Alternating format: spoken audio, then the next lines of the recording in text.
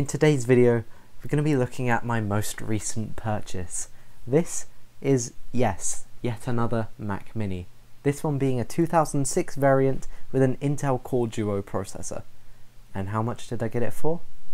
Well, the incredible price of £30.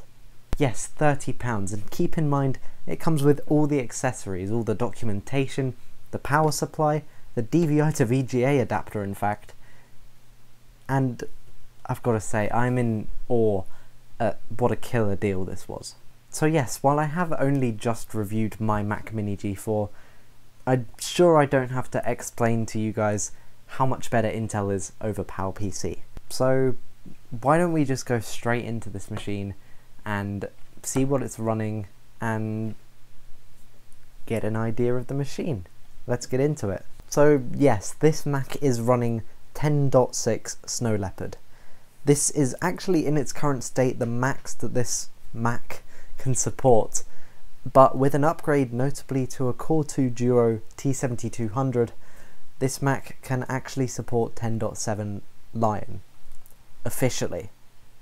Unofficially, there are workarounds to get as maximum as 10.10 Yosemite on this machine.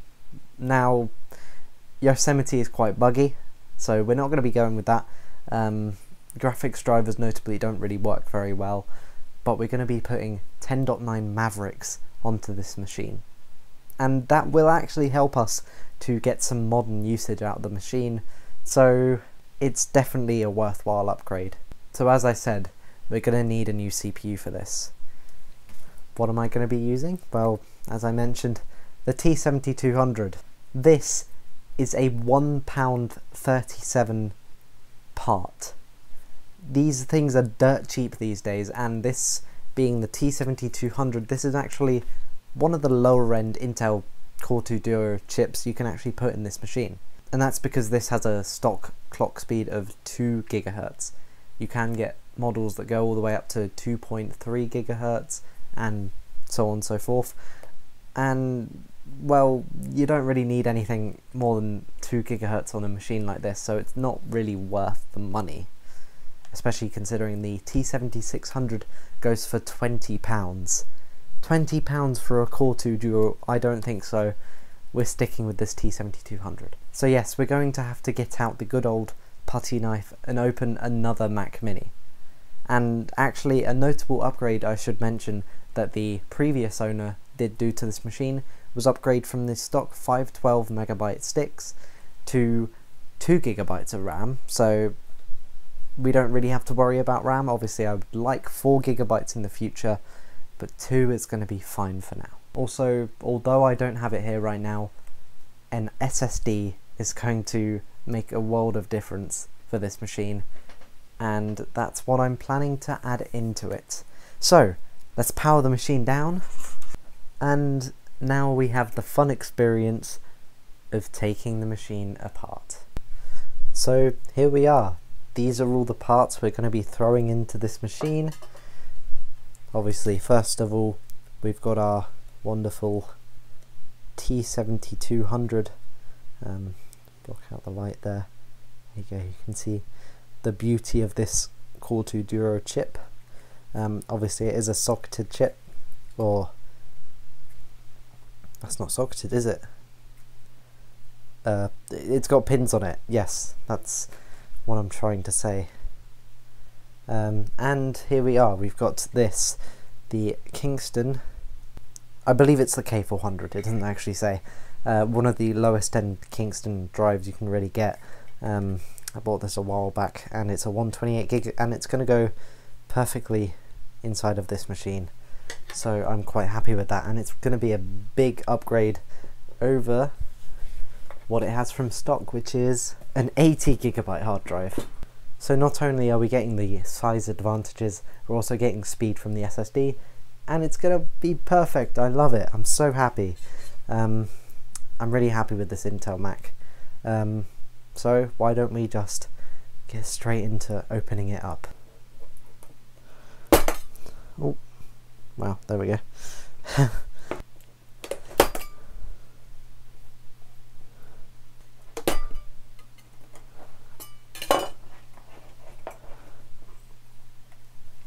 And here we go. Now we just need to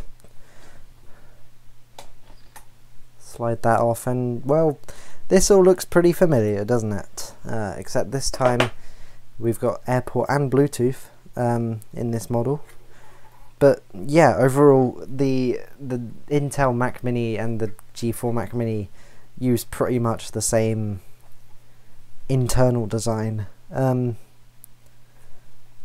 Yes, although the fan assembly does look slightly different. Fun. Right. So, to begin with, we need to take this, or push, or, you know, put that out of the way for a moment. Next up, we've got a few screws to get to. Hold on. There's a screw loose in here. Ha!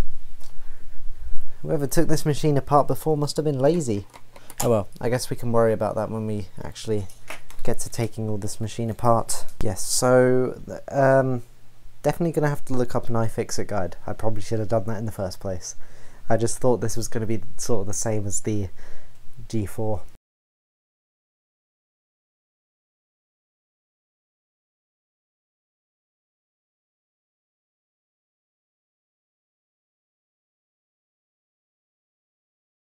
Okay, now here's the moment of truth. With all the screws undone. Oh, there we go. Not as smooth as the G4, but we're finally here. So I did notice this board is already pretty loose. Well, just in that corner, I guess.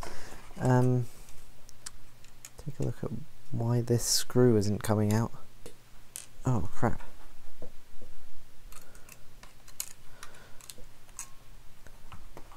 Had things flying at me. Oh no. I think I dropped a screw. Okay, so now we've got all the, or just I'll disconnect this. Got this part to do now. So as you can see, we've got our 2 GB of upgraded RAM here. Now what I say is, by the fun job is, we have to try and these tabs in without breaking them, because if we break them, we're a bit stuffed. Found the other screw. Right, I'm hoping... Oh, no. Means I have to go and hunt one down. Until I go get the proper star bolt screwdriver type thing, I'll put that off to the side and we'll deal with the hard drive. So what I have noticed actually is they've put these pads on here. They weren't on the last one, and they've made it easier to get to the hard drive screws. Well done. Look, they're actually on the outside. You don't have to go in from this side. I like that. Thank you, Apple, even though this was from 14 years ago. Oh, that's already pretty loose. Oh, these are all pretty loose. They're like finger tight.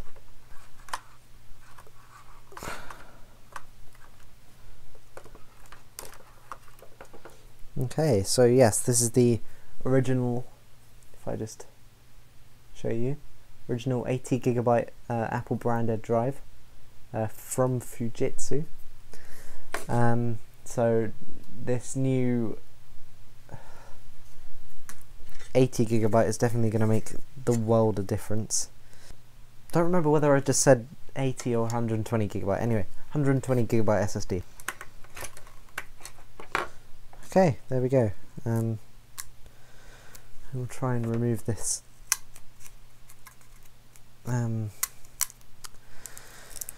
as best I can.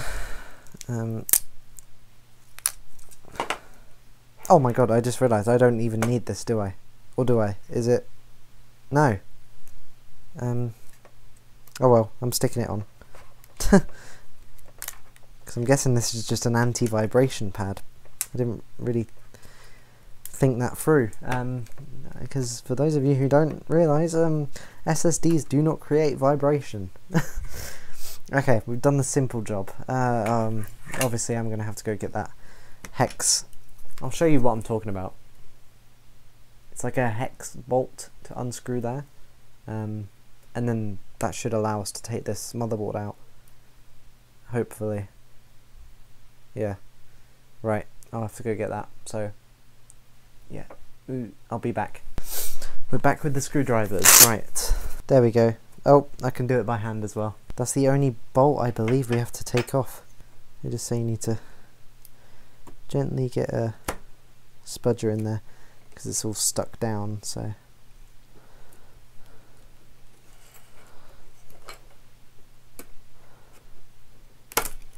Aha, okay. And it just slides out, cool. Oh, whoops, the power button. I almost forgot. You have to be really careful when doing this process, so I'm hoping it goes all well.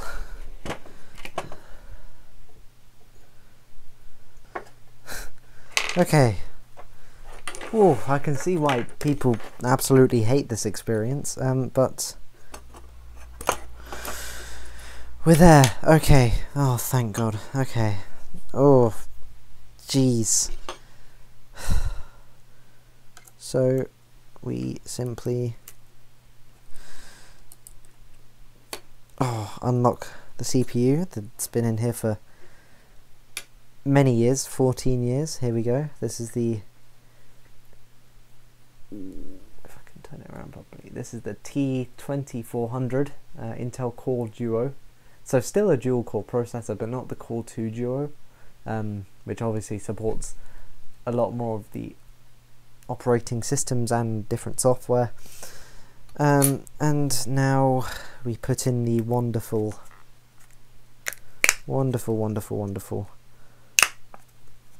T7200. Okay, there we go. It's cool. That's cool. Right. It's in. The GPU is, CPU is in.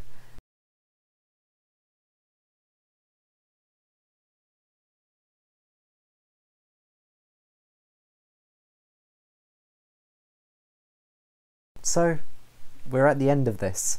As I'm sure you guys will hopefully be able to see by the blown up, zoomed in screen here, we've got the 2 GHz Intel Core 2 Duo now showing up. It's fully working, it's all back together. I have installed Snow Leopard back onto the SSD, which is obviously working fine now. And, well, this is where we leave it for part 1. Yes, I'm sorry to divide this into parts, but I don't want to release like an hour-long video about upgrading a Mac Mini. So I feel like upgrading or splitting it into parts is the best option to do. So I'm hoping this video was at least helpful for those of you who wanted to know how to upgrade the Core Duo in the 2006 Mac Mini. Maybe it was an instructional video for you guys, maybe you just want to watch it for the hell of it because it's Techwen content. But either way, I hope you enjoyed this video, and I hope you come back for part 2, where we'll be not only installing unsupported Mac OS, we'll be upgrading the firmware, and probably giving this system a clean. It definitely needs it. We're going to give it a nice touch up. So, that's where we leave it for part 1, and I'll see you guys in the next one. It's going to be a jam-packed episode next. Goodbye. I hope you enjoyed it.